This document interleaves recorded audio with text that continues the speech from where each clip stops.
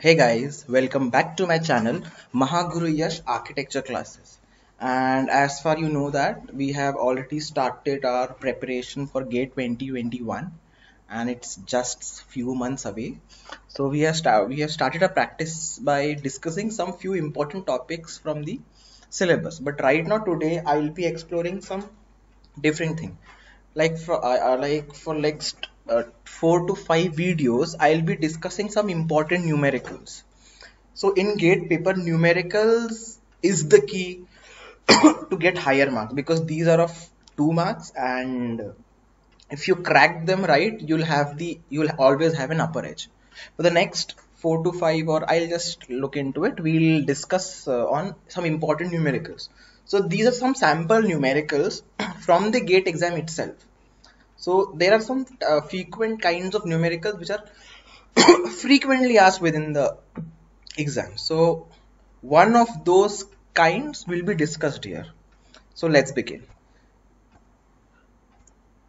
The first question is from GATE 2020. So in a residential complex, the central area is to be converted as a detention pond for stormwater management. For a 24-hour rainfall event of 100 mm, 100% of storm water of central area, 70% of storm water runoff from the rest of the complex is to be held at the detention pond. The detention pond is the central play area.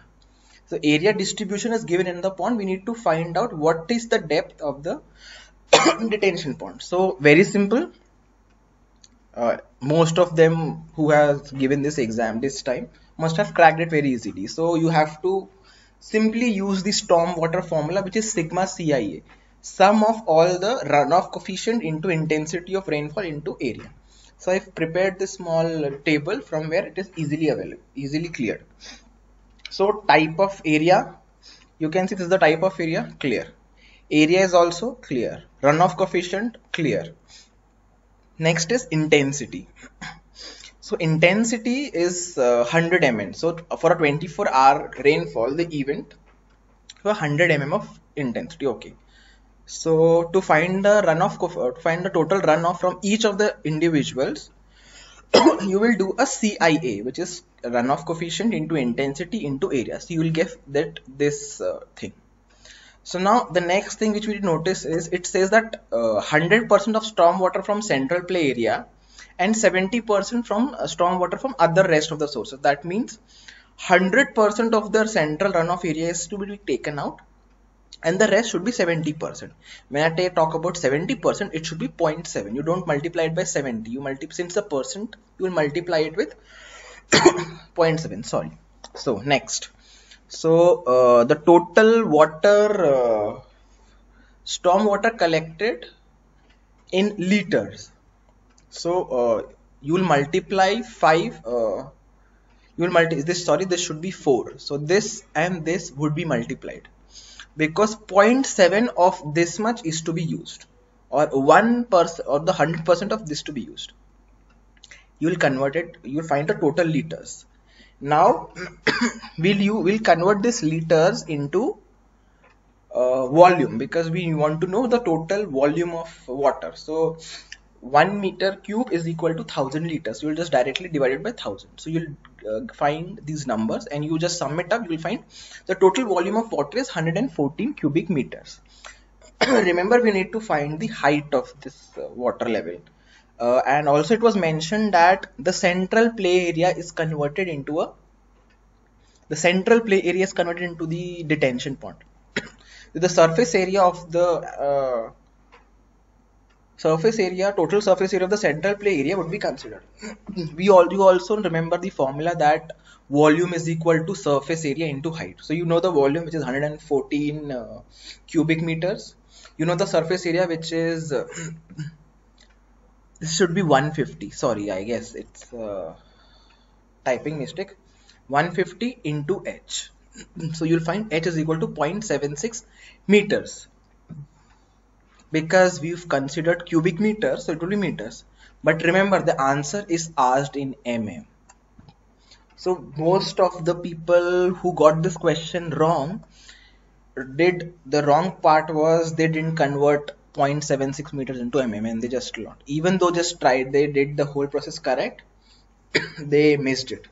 So I'll just warn you guys, whenever you finally put the answer for any numerical type questions, just check what kind of units are they asking in, because it would be a sure shot +2 or a minus 0.67.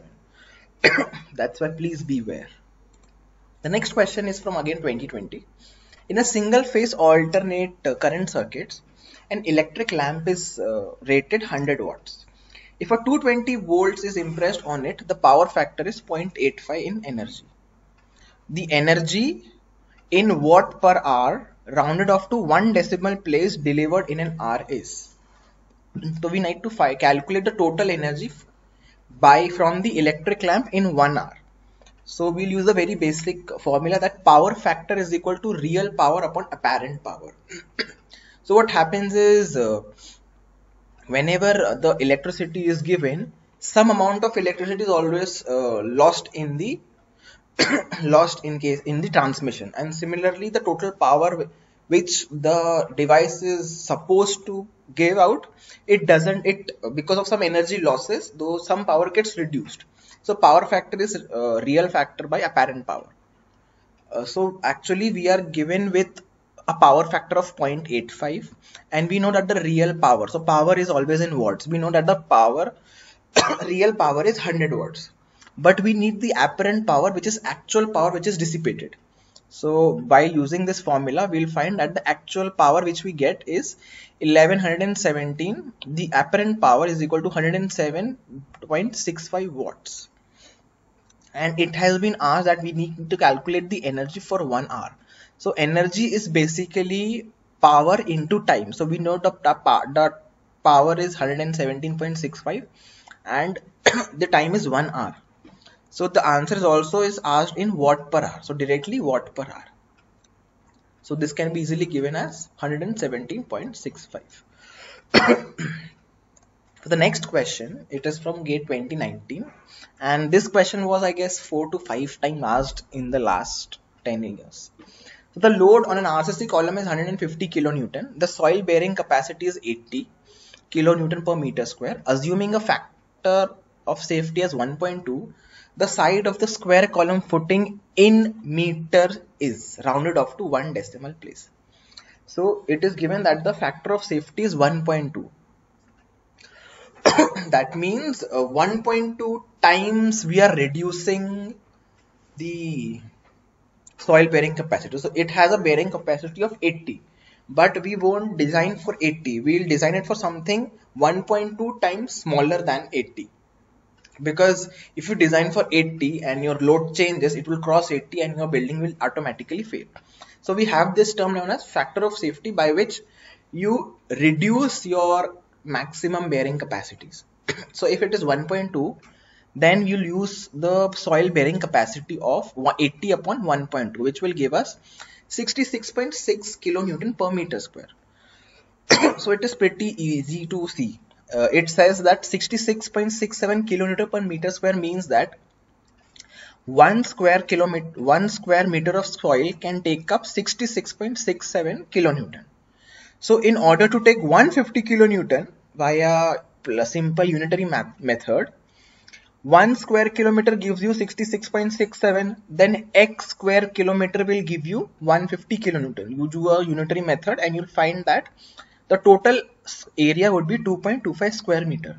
But actually we need to calculate the side of the square. So we'll just, since it's a square, let the length of the square be x. So x times x gives you 2.25, which is x square gives you 2.25. Therefore x is 1.5. Again checking the units. So it's asked in meters and we are also answering in meters. So next question is from 2019. A public utility building of 5,000 meters square was constructed 5 years before on a site of 1 hectare. The present value of open land in that location is rupees 100 per meter square.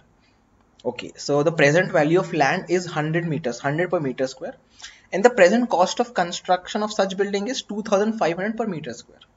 if the value of the building is assumed to be depreciating at a rate of 6% per annum, then the present value of the property by valuation cost method. So if you want to find the value of the property, so the value of property will include the land value and also the depreciated build of the building. So land value will always also know that for calculating land value, we'll just multiply the area into the rate of the land. But calculating the depreciated cost of the building, you will use the first formula, which says the depreciated building value is equal to building cost times 1 minus depreciation rate to the power number of years. So we know now that the building cost would be the building area into cost of construction, which is 5,000 times 2,500 into 1 minus depreciation rate. Here depreciation rate is 0.6 and it is taken to the power of 5 because it is said that we need to since the building is 5 years old. So the 5 years, so you can see the value of the depreciated building is 91 it's 91 lakh 25,000. Now when we calculate the property of value, we will find the land value plus the depreciated building value. So your land value is 1 hectare. So again we need to change your the unit. So 1 hectare is 10,000 meters square. So 10,000 multiplied by 100, which is the value of the land, plus your 91 lakh 25,000. So this would be your total. So 1 crore 1 lakh 25,000 would be the cost of the property. The last question for today is again from GATE 2019, and this question also I see was asked 2 to 3 times. So again it is very important. So as per the question, a room of dimension 12 meter of dimension this is mechanically ventilated by an air conditioner. The temperature difference is 12 degrees Celsius. We are considering that the air is changed 3 times per hour. The volumetric specific heat of air is given. We'll just assume that 1 ton of refrigeration is equal to 3.5 kilowatt.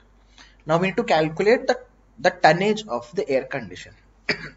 So the amount of heat transfer which is required is equal to your volume into number of changes required into specific heat into your temperature difference. So you have 4 units: volume, number of changes, specific heat and temperature difference. So 3 घंटे में उसे total कितना heat निकालना है तो ये formula आपको total heat देगा. So the amount of heat transfer is volume. So volume is 10 into 12 into 3.5.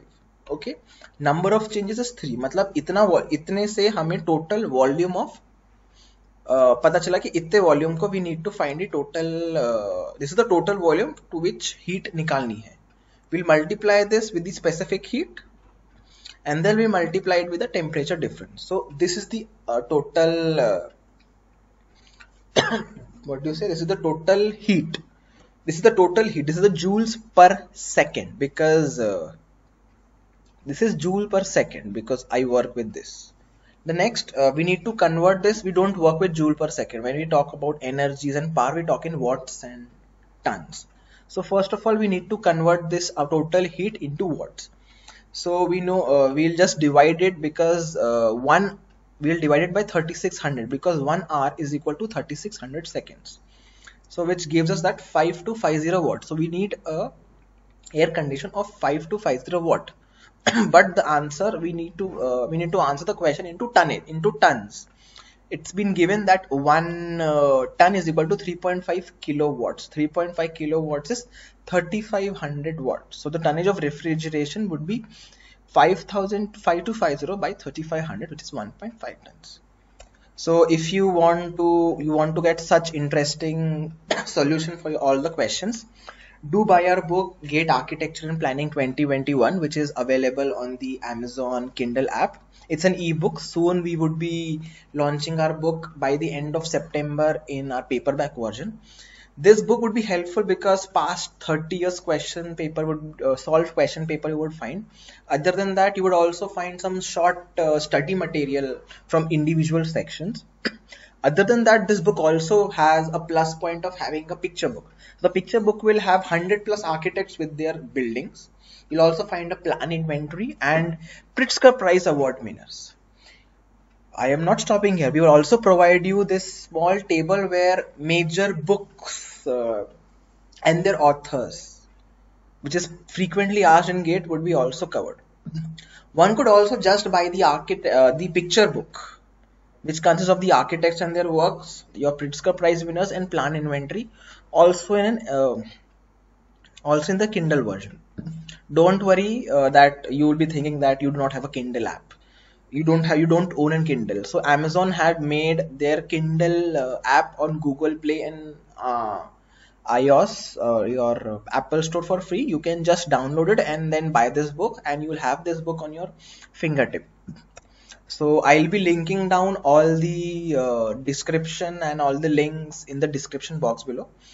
Other than that, thank you for watching my video. Do subscribe, share and comment, and I'll be back with my next video. Thank you for watching.